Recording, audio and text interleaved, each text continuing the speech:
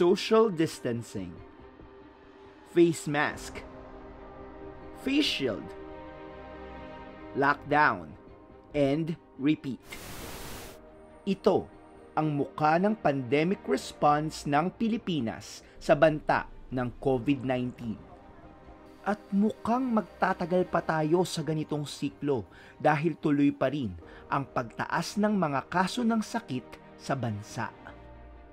So I just like to inform the public, tataas pa po ang ating mga kaso at patuloy itong tataas, maari hanggang Setyembre ay tumataas pa rin ang mga kaso, pero ang kailangan lagi nating alalahanin, we keep those severe and critical cases to that minimum level para po hindi ma-overwhelm ang ating health system capacity. Patuloy din ang dagok na idinudulot ng pandemya sa ating ekonomiya. In fact, nakapagtala tayo ng all-time highs and lows noong 2020. Mula sa pinakamalalang pagbagsak ng ekonomiya hanggang sa pinakamataas na unemployment rate. Lahat yan nag-ugat sa pandemya. The world is never going to return to pre-pandemic conditions. We have become more aware that the harrowing public health crisis we have gone through will not be the last. We must be better prepared to deal with future outbreaks. Isa rin sa mga headlines na gumugulantang sa mga Pilipino ang paglobo ng utang ng bansa. Noong Hulyo 2021, umabot na sa humigit kumulang 11.6 trillion pesos ang kabuuang utang ng bansa. Kaano ito kalaki? Kunwari, ang piso ay katumbas ng isang butil ng bigas. Kung ang kabuuang kita ng isang ordinaryong pamilya sa isang taon ay humigit kumulang 313,000 pesos, ang katumbas nito ay 6 na kilo ng bigas. Samantala, ang pambansang utang na 11.6 trillion pesos ay katumbas naman ng 4.6 milyong sako ng bigas na kayang pumuno ng halos 9,300 na 20-foot shipping containers. Pero ano nga ba ang pambansang utang? Ang pangungutang ng gobyerno ay parang pusta sa kinabukasan na ang paggagamitan natin ng inutang ay makakatulong sa atin na makarating sa mas maginhawa, mas maluwalhating kinabukasan na kaya na nating bayaran yung inutang natin. May dalawang opsyon ang isang bansa kung paano ito mangungutang. Una, maaaring humiram ang gobyerno sa mga Pilipino sa pamamagitan ng pag-i-issue ng securities gaya ng treasury bonds at treasury bills. Pwede ring mangutang ang gobyerno sa Bangko Sentral ng Pilipinas. Ang mga ganitong klase ng pangungutang ay tinatawag na internal o domestic debt. Domestic debt you owe to your people, and when you pay to your people, the money stays within the economy. When there's external debt, you pay outside. External o foreign debt namang maituturing ang pangungutang ng isang bansa mula sa mga multilateral agencies gaya ng World Bank, Asian Development Bank at iba pa. Paraan rin ng pangungutang sa mga dayuhan ang pagbibenta ng debt securities sa ibang bansa gaya ng samurai bonds na ibinibenta sa Japan o panda bonds na ibinibenta sa China. The problem with external debt is that it's not under your control. If the government were to borrow domestically from residents and the debt was issued in pesos, it could always exercise through the central bank seigniorage so that it could just print the money, I'm putting it crudely, print the money to pay off the domestic debt. Of course, that has its own consequences. If you did that excessively, that would create inflation. It's not the same thing with respect to the external debt that the government owes. See, the supply of those foreign currencies is something that the country actually has to earn through real GDP growth. And therefore, it becomes much harder to discharge external debt once it has accumulated. Pero ayon sa datos, di hamak na mas malaki ang domestic debt ng gobyerno kesa sa foreign debt nito. Pero teka, kahit saan pa manggaling ang utang ay utang. Masama bang mangutang? Kung ang pag-uusapan natin ay yung punto na kailangan ba na mangutang ang pamahalaan, siguro sasabihin ko hindi tayo dapat mangamba para doon. Kasi marami ring malalaking bansa, mga mas mayayamang bansa, na malalaki yung utang nila.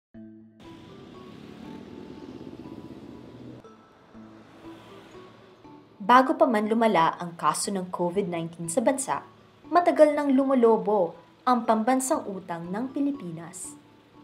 Mahalagang ikumpara ito sa paglaki ng ekonomiya ng ating bansa. Debt to GDP ratio, ang porsyento ng utang ng bansa sa taunang kita or income nito. Sa loob ng 15 years, bumaba ang debt to GDP ratio ng Pilipinas mula sa halos 72% noong 2004 hanggang sa 40% na lang noong 2019. Sa rurok ng pandemya noong 2020, umakyat muli ang debt to GDP ratio ng Pilipinas sa higit kalahati ng income ng bansa at posibleng tumaas pa ito sa mga susunod na taon. Ibig sabihin, ang utang ng gobyerno ay katumbas na ng kalahati ng gross domestic product ng ating bansa. Tulad ito ng isang household na may income na 50,000 at ang utang nila ay 25,000. Kung tutuusin, ang ilang kapitbahay natin sa ASEAN ay mas malaki pa ang pangungutang at nagpapatuloy mangutang kahit may pandemya. Ano nga ba ang kahalagahan ng debt to GDP ratio? All of those ratios are useful. But, my view has always been, it doesn't matter what the size of your debt is. It depends on your ability to pay. Will this country be able to recover enough and go back to its growth path? That's the more interesting one. And that will not happen unless we have better governance. Nangangamba rin ang economic managers ni President Duterte sa pagtaas ng debt to GDP ratio ng Pilipinas sa gitna ng health crisis. Maaari kasi nitong maapektuhan ang ating credit ratings o ang pananaw ng foreign lenders sa ating kakayahang magbayad ng ating mga utang. Through the darkest times of the pandemic last year, we were never under the illusion that this challenge would be short. We were prepared to fight a long battle, exercising prudence over the use of our fiscal resources. The worst we could have done is to run out of water before the fire went out.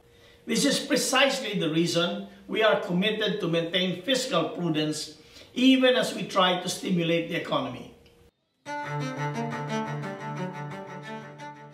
Sa panahon ng pandemya, napakahalaga ng papel ng mga inutang o uutangin ng gobyerno.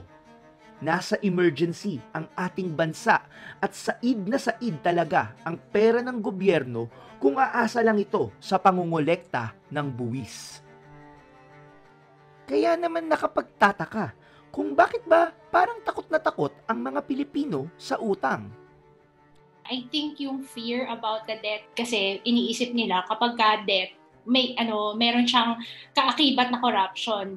At may kaakibat siya na corruption dahil sinasabi nila hindi nila nararamdaman yung pinupuntahan ng debt. Hindi ngayon yung panahon para magtipid. Ngayon yung panahon para gumastos ang pamahalaan. Kasi hindi lang naman economic recovery yung nakasalalay sa pagtulong sa tao. Yung future competitiveness ng bansa natin. Nakadepende doon. Kasi paano magiging competitive yung ekonomiya natin kung patay, kung may sakit, hindi nakakapag-aral, may learning crisis, yung populasyon ng Pilipinas? Then definitely, ano pa yung pag-uusapan natin na pagbabayad ng utang kung gano'n? Ang nakakalungkot, hindi sapat ang perang inilaan sa 2021 budget para sa pandemic response at ayuda.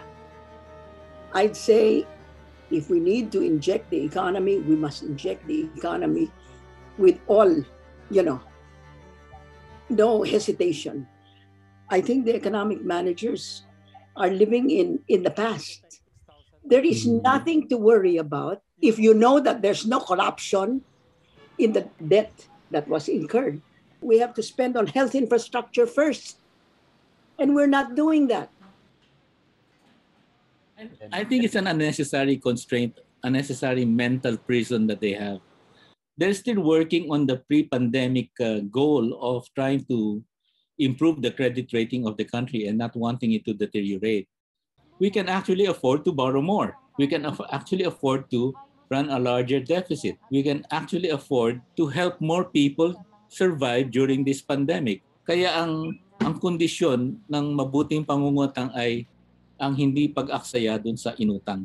Ang paglagak dito sa mga tamang proyekto, mga tamang prioridad na magpapahintulot sa atin na makabayad ng maluwag sa hinaharap. Sa huli, huwag dapat tayo masyadong mabahala sa mga balitang lumalaki ang utang ng Pilipinas. Normal para sa mga gobyerno ang umutang. Ibang gobyerno sa isang individual, as long as what he borrows is spent on something that is productive so that he can pay for what he borrows. When the government borrows on unproductive projects, that is a clear recipe for disaster. Maituturing na lifeline ang pangungutang sa panahon ng krisis.